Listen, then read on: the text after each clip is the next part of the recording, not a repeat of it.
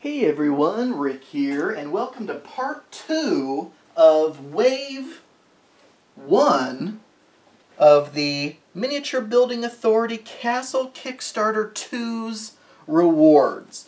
So, I am uploading part 1 right now, so if you don't see part 2 up there, that's because I'm recording it right now, so that didn't make much sense. But anyway, so if you've seen part 1, you've seen some beautiful buildings, but now it's time for even more. So I showed you these, the first bedroom set. Now I think there's just 2 different colors, so I'll just open this one other one and leave the rest there. So with these bedroom sets, which I love, and I didn't even request this, I just said I'd like 4 pre-painted bedroom sets. So what they did was they actually painted, I think, just 2 different colors. So the first one was green. This one is kind of a burgundy red. So you got, again, the 2 different styles of beds and the dresser and the nightstand. Fully painted right out of the packaging. Again, they offer these direct service items mostly unpainted, but sometimes they do have painted versions in stock. Now so there were 4 total bedroom sets. Then there's 2 of these. These are library sets. So with these library sets, you are going to get some little shelves with books on them.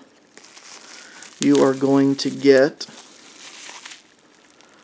some tall shelves with books on them, and that just looks nice. I like kind of the disheveled look of some of the shelves. That would look good inside any building, but even in like a wizard's tower would look really cool also. So in addition to those sets of shelves, you also get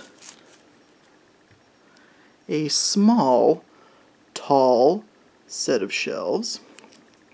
And what library would be complete without a comfortable armchair? So that just looks fantastic. 3 different styles of shelves and a chair. So I picked up 2 of those library sets. So that'll give me a nice array of miniature terrain to outfit the interiors of some of my buildings. And then lastly, before I run out of power again, we have the big boy, Farmstead 2. So apparently, again, there was a Farmstead 1. What comes in Farmstead 2? There's several layers to this. First layer are the walls. You get a double door front gate, again fully painted right out of the box. You get a section of nice stone wall to go with that. You have a couple of interior floors. Then, on section 2, you start getting into some of the meat and potatoes. Here is the first building, again, fully accessible by the inside. Windows are open, fully painted all the way around. Not on the inside, just flat black. You can paint it yourself if you want, but there's plenty of room for figures in there and furniture. Here is the second building. Couple doors that you can use to access the interior. Windows, again fully painted. Here's our first section of roof, nicely shingled. Those are just black on the underside with the nice chimney with the chimney pots up top. Here is just a little peak roof for this tower we'll look at in a second. And here is another section of roof. So that was the second floor. So here we go, ground floor. This is one of the bigger buildings. Really nice. You got some stairs up to the second level, some doors in that little area there, and some kind of a, I don't know what that is.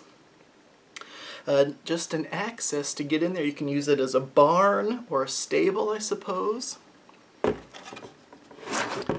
Again, fully accessed, full access to the interior. Here, I think, is the biggest. Sorry, I keep blowing the styrofoam bits that have caught onto it. But this is probably the biggest building. Lots of doors, lots of nice open windows, fully painted on all sides. Here's the back. The interior, again, there are stairs in here. I don't know if you can see that or not. There are stairs. There, you can kind of see them. There are stairs so that you can get up to the second floor. Again, Miniature Building Authority, pre-painted right out of the box. These guys are gamers. They know when you are playing a miniature war game, you want to get inside of the buildings. You want to have access points so you know exactly how to get up to the next level. So they include stairs on the inside. And the final little roof piece. So we can put this all together. This is a lot of material, folks. If you didn't, this is called a farmstead. You can use it as one, or you can almost think of this like a village in a box. I just am loving this. So you got your roofs, you can put those on. Each roof has its own place. So you kind of just have to eyeball it and see what looks the best. And unbelievably, I think I got it right on the first try. Some of the overhang roofs you want to put on before the top roofs. And just make sure that that's all secure. So that, oh wait, here we go. There's that nice little tower piece. Oh shoot, I forgot all about the floors. So in these buildings that have second floors, you are going to want to lay those in there so you have total access to the second floor and can actually put miniatures up there. So again, those stairs, that hole for the stairs leads right up to the second floor. And then, now that you've got it all set up, you can rearrange it however you'd like. I think they did something like this in the picture. So something like that. You got a farmstead or a little mini village. You don't have to leave it like that. You can set it up however you want. It'd be nice to get some more of these fence pieces, but they're not necessary. You can just stick this around however you want. You've got a little village there. Stick your little market stalls in there, your animal pen, and of course outfit the interiors with some of the little accessories. Maybe stick the bed in there and a bookshelf so that you are ready to dive right inside the buildings and you can start furnishing the interiors. Yes, just like a nice little dollhouse. So that is all. Those are all of the items that I picked up from this latest Kickstarter project for Miniature Building Authority. Castle Kickstarter number 2, Wave 1. This was everything they had in stock. The rest is going to be shipped out probably sometime next year because that's still in production. Obviously, I have all my Mage Knight stuff sticking out, but just to give you a quick glimpse of what you can do with Miniature Building Authority, this is just a nice chunk of part of my collection. A lot of it came from Castle Kickstarter 1, so I can't wait to get the Castle Kickstarter 2 stuff. But this also shows how you can incorporate other terrain manufacturers. I have some of that beautiful Dwarven Forge City Kickstarter they did a couple years ago. Here's a ruined building as if someone just, you know, destroyed the wall and set that building on fire. So, what else is there? This is some other unknown manufacturer I just got off eBay.